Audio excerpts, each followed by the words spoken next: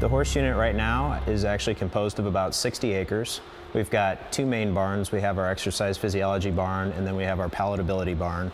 We've got 4 different dry lots and then 6 different pastures are kind of the facility that we have to actually work with to do our research projects. We currently have 72 horses on site. Some of those are registered thoroughbreds. The majority of those horses are registered quarter horses.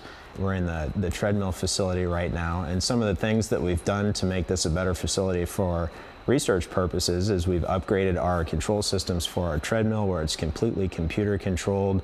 We have the capability to do constant data capture with this new system. We have a video feed that's captured as the horse runs on the treadmill continuously also. We have a new electrocardiogram system that's been installed so that we get super accurate heart rates on the horse, and that data is recorded in time with the treadmill data that we get also, like the speed and the elevation and the distance that the horse actually covers. Sometimes it's a little hard to make the connection when you come here and see a horse run on the treadmill and say that's really neat to see, but how does that actually compare to what I'm doing with my horse? And that kind of helps people make a little bit more of a connection to why we do this type of work and why we need to understand how a horse runs and how it performs under exercise load.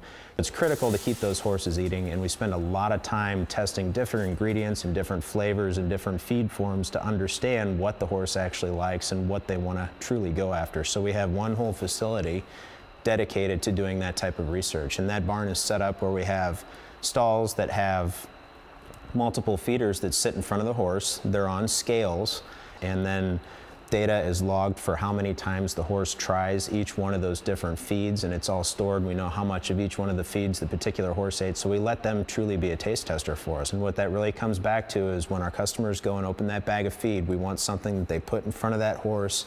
Every time they open that bag, dump that feed in, that horse goes right to it, wants to eat it, and actually likes that product. Part of the component of redoing our palatability barn was upgrading the stalls that we had in that barn. The feeders in that barn where they're actually all outfitted with load cells so that as the horse eats hay, we can see each bite come out of the feeders. As the horse eats its grain, we can see each bite come out of that feeder.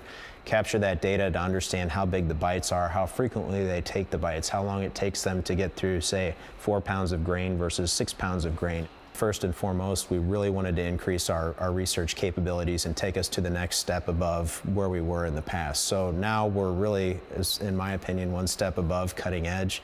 We've got capabilities here that nobody else has. So I think it takes us to a whole new level from where we were before, and it just opens the doors wide open for what kind of innovation we can come through with in the next couple of years.